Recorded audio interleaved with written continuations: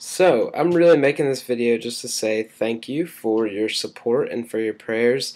If you didn't know, I just got back from the Dominican Republic and I got to spend 10 days with a group of high schoolers and six of us as adults, which is weird because they called me an adult, which I don't really know what that means, but I guess I have a beard and so I'm qualified to lead. But so we took a group down and we spent 9 days there. Like I already said that. I'm going to repeat myself.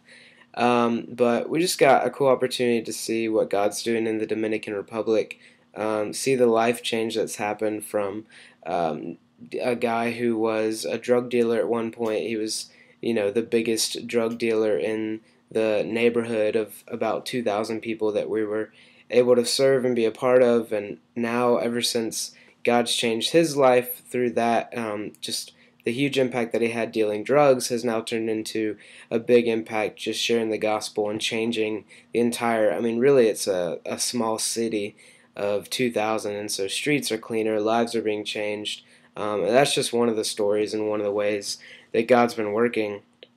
And so we were able to be a part of that, and we did construction stuff. We really, I guess it wasn't construction. I was hoping for like knocking down walls and building houses or that kind of thing, but we actually ended up splitting into four groups, and we painted. And so the entire time we were painting, whether it be a house or a school or a little, basically like a watch house that they had at the place we were staying. Whatever we were painting, I guess we just had to be reminded constantly that us guys especially might want to be doing construction, but we were doing something that they needed to be done. It was a need, a necessity for them, I guess, to have those things painted, and so we knocked it out. My group specifically, we painted four classrooms that they have at the school that the organization called Tears, which, by the way, oops, my light went out. Trying to get the best light. By the way, you can go and like the organization known as Tears. Just go to my Facebook page and go to where I have likes, and you can like Tears as well and find out all kinds of information, see all kinds of pictures from our trip.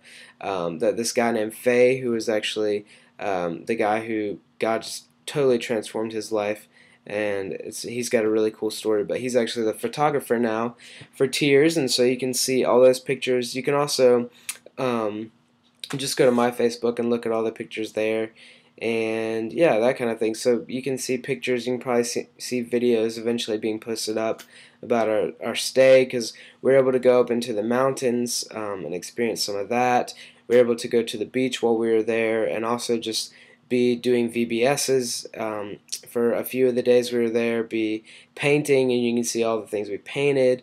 Like I mentioned, the four classrooms, as well as the long hallway that we painted at the school. Just the things that they needed done, we were able to do them, and I think the Lord enabled us to finish all of the things that we wanted to finish and wanted to accomplish and had been asked to do as far as painting and doing the VBS and those kind of things. And so I just want to say thanks for your prayers, thanks for your support.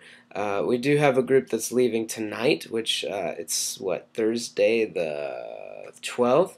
It's Thursday the 12th, and so a group is leaving tomorrow, basically, but it's 1 a.m. tonight, and they're going to be going down there for another 9 days, and then they'll come back, and that'll be it for this year as far as our summer missions go. So be praying for them. I know God's got some really cool things.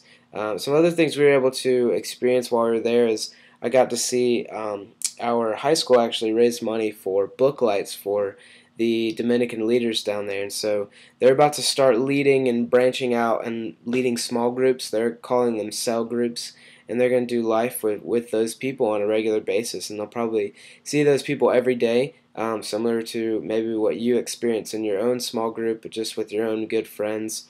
And we were able to give those people lights for two reasons. One was just to serve as a gift and a useful tool for them for reading, because electricity goes out all the time there. And the second was just to serve as an example, a symbol really, that God is shining light in the darkest places spiritually and now I guess with that tool physically in a sense too. But so continue praying for them. The trip was awesome. If you have questions, feel free to ask me about them. If you want to see pictures, like I said, they're all over Facebook, so you probably don't need to specifically ask me for them. I already know most of you have seen them and started liking them. If you do just want to sit down and talk, like, I'm more than willing. I mean, I'm going to start back working on Monday, but I have plenty of time to go grab lunch with you or coffee, and we can talk about the whole experience, maybe even how you can be involved in the future, as we will look forward and consider how we can be involved even just by staying in the States. So again, thanks for your support, your love, your prayers. They were all felt. Financial support was met, as hopefully you saw. And yeah, it was an overall great trip.